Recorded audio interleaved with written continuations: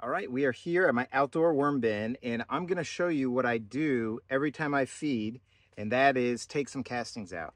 So what I have here is one of the trays of my VermiHut.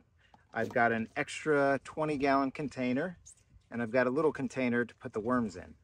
So if you look here, this is kind of my setup. I've got this white basin. It's just a 3-gallon basin that sits on top, and that's to help deflect the sun, that kind of thing. And I also use it to put all the big stuff in here, which you'll see in a minute.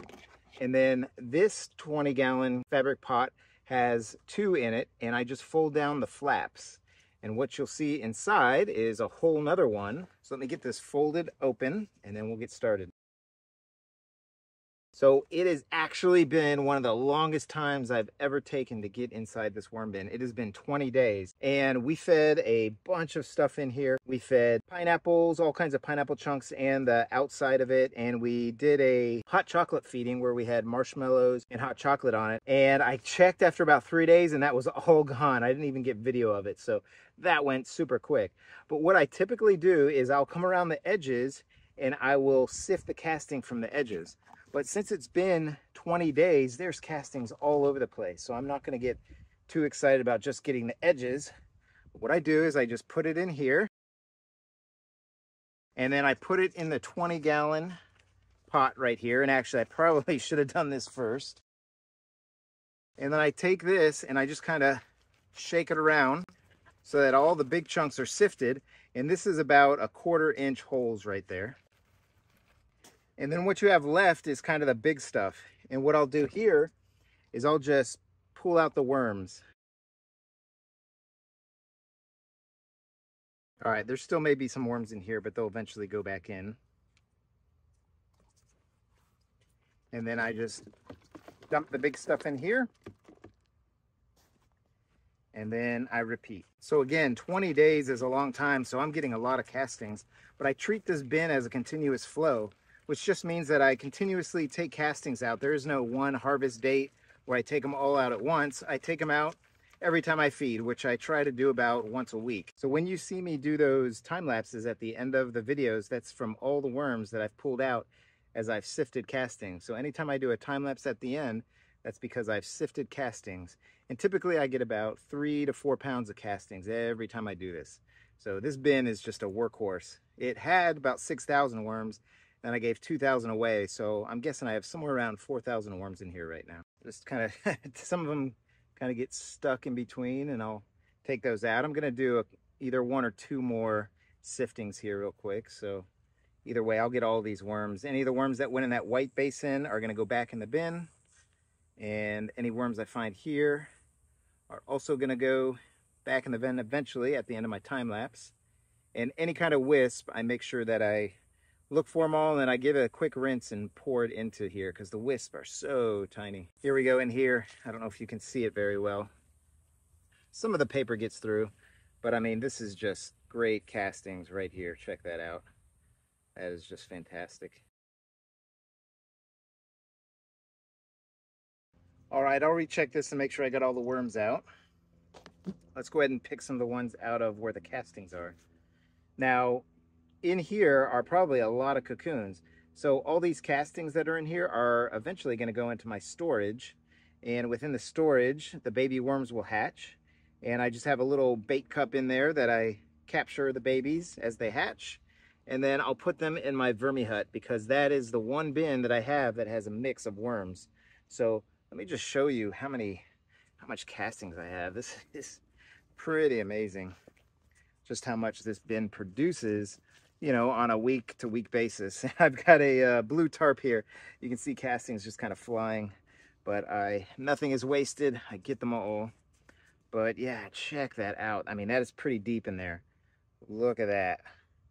Just great castings. I mean, just perfect moisture, everything just fantastic. And I had a couple questions about how hot my worm bin gets, and I think both Sandra and Peggy had asked that. And I put the thermometer in yesterday, and 83 degrees was about the average, sometimes 82, 83 degrees. So not too hot. And right now it's 96 degrees out, so not too bad. It's shaded. I think having them in this fabric pot where you fold down and then you have this on top helps to you know, provide shade. It's on the ground, so again, a little bit cooler than if it was just sitting in the hot sun. Certainly, I think the temperature difference there would be easily 30 degrees Fahrenheit, and I'll try and put Celsius up on the screen for all these temperatures. All right, so this is gonna go into my storage after I get all the little worms out. And then this just goes right back on top. And what we're gonna do now is kind of clean this out, make sure we got all the worms and the wisps out. Make sure we get all the worms and the wisp out. And I will meet you back and we're gonna do a feeding on this bin. So now that we've taken all the castings out that we want, it's time to set this up for feeding and check on our last feeding zone. And what I'm expecting to find is some of that pineapple that we put in here. We had some regular pieces, but we also had some of the outside rind of it. And this may be what we're seeing right here. In fact, this looks like the bottom part of it. Looks like they have taken most of the flesh off, and they are absolutely in between all the different layers of it. So that's going to take a little bit longer to get through for them. And let's kind of look under here now. Another thing I'm noticing is just tons of castings and tons of worms. Check that out. Now, these look like a lot of juveniles, some mature ones too. They're all red wigglers, but I think some of those bigger ones were out on the edges, and I'm gonna kind of spread all around here, and look at that. Oh my gosh. Every square centimeter, every square inch is just oodles and oodles of worms. They are absolutely all over the place, and this looks like just a little piece of avocado here. So, good showing. We definitely have at least 4,000 worms in here. And if you notice, I'm only wearing one glove, and that's just because as I dig down with this hand, I don't want it to kind of look nasty on the video in my fingernails. So I just kind of use one glove, and I just kind of set things on this other hand. I don't really dig too much, but lots of worms. I'm loving it, absolutely loving it. All right, I'm just gonna kind of dig around and kind of air it out, make sure there's no areas of fermentation or ammonia. And let's look at this. This is an avocado pit. I'm just gonna kind of split it open and make it more accessible for them. It's just a little bit hard and a little bit dry. All right, let's keep digging around. And as I go through here, the only things that I'm finding are kind of hard pieces. This is a little bit of corn cob, so that's lasting a little while. I think another piece of, this actually looks like a wood chip. I'm not sure what that is. And I put regular compost in here occasionally, so I'll find some garden scraps and that kind of thing in here, and maybe some pieces of wood or sticks. This right here is a mango seed, and they've pretty much gotten all the inside. Occasionally they'll kind of make a little hotel out of it, and I see a couple in there. We have a pine cone in here somewhere. I don't know if we'll find it, but it has been in here over a year. Here is more corn cob, and we'll get to this other area right here. This is the only piece of that pineapple left. I'll put somewhere in a picture here, you know, how much we put in there, but there was a lot. And here is another piece of corn cob. I'll just kind of break that up. It is really, really fragile, as you can see. I'm just breaking it up with one hand. So yeah, they really turned a lot of this to castings. I probably could have pulled out maybe another 5 pounds of castings easily in here, but the volume has gone down significantly because everything's turned to castings. So what I'm gonna do now is give them a really big feeding, but I'm also gonna put in just an enormous amount of bedding because we wanna get this outdoor bin up and running again, and it is obviously running pretty fast. In fact, it's running about as fast as it was before I gave those 2,000 worms away into my neighbor's sub pod. So let's go ahead and get this started. So we'll start with a really good layer of shredded cardboard and shredded newspaper. And one of the other things the executive producer mentioned is that she didn't see the SCOBY in here, and neither did I. That thing has been going for several months also. All right, so that's a good bedding for the bottom. We're gonna put some food scraps on here and mix in some bedding and then more food scraps. So here are the food scraps that we had in mind. This is absolutely full with all kinds of food scraps that were frozen. There's some banana peels and carrots. Got some tomatoes in here, apple cores. I like to put them in this container. I just throw them in as we use them and they get frozen. And then when it's time to feed the worms, I just kind of set them out, let them thaw a little bit.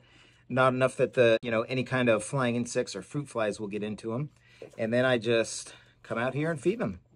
So let's do that right there, and I'm gonna add some more shredded cardboard. We'll almost do a layer thing here, almost kind of like the lasagna bin that I saw AV doing and Plant Obsessed has absolutely perfected.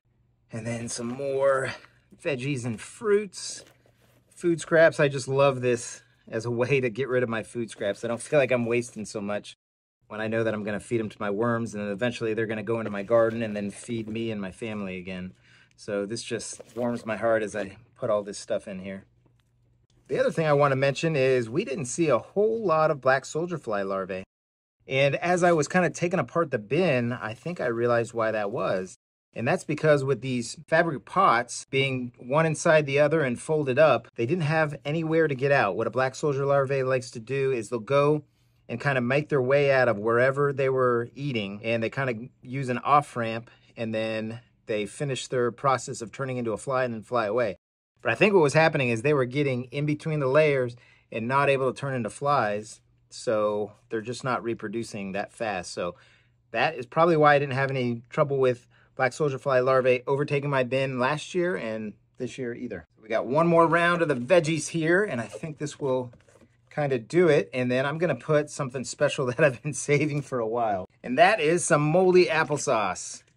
This was sitting in our refrigerator, and then we put it in our freezer, and I just kept forgetting. And then the executive producer kept trying to remind me to put that in there. So this is just absolutely nasty, but it will help to moisten this new bedding that we have here. So I think that big mold chunk came out somewhere, but there's some applesauce. And now we're gonna go in with our amendments. And one of the amendments I've been putting on is pulverized oats, and the worms seem to be going at them pretty quickly. I just like to put a thin layer over it, so there you go. And the next thing I like to put in is used coffee and tea grounds that we drink every morning and during the day. And I put these in all my bins. I've got an outdoor worm bin, which is this one right here. I've got a worm tower, and I also have a tiny worm bin. If you're interested in looking at any of those videos, I kind of run them differently and do different experiments kind of things in those. And then I add some pulverized eggshells, which the worms use as grit and is also good for my garden. So we'll just add that on top. And then I think what we're gonna do is just add a whole bunch of bedding. After we add this bedding right to the top here, I'll kind of try and fold in some of the castings that were there, because we're gonna do this time lapse at the end with all those worms that I pulled out. Let's go ahead and kind of put this on top, and we're getting a lot of worms. This bin just has so many worms. And since they ate almost everything down except for the bottom of that pineapple, they are just absolutely spread all throughout kind of evenly. No real big clusters anywhere, but certainly lots of them. So let me just put this here and kind of get an area where I know the worms can kind of settle down into, and then we'll go ahead and start that time lapse up. All right, so I'm thinking anywhere from 1 to 200 worms here. So let's get this time lapse going. Here we go.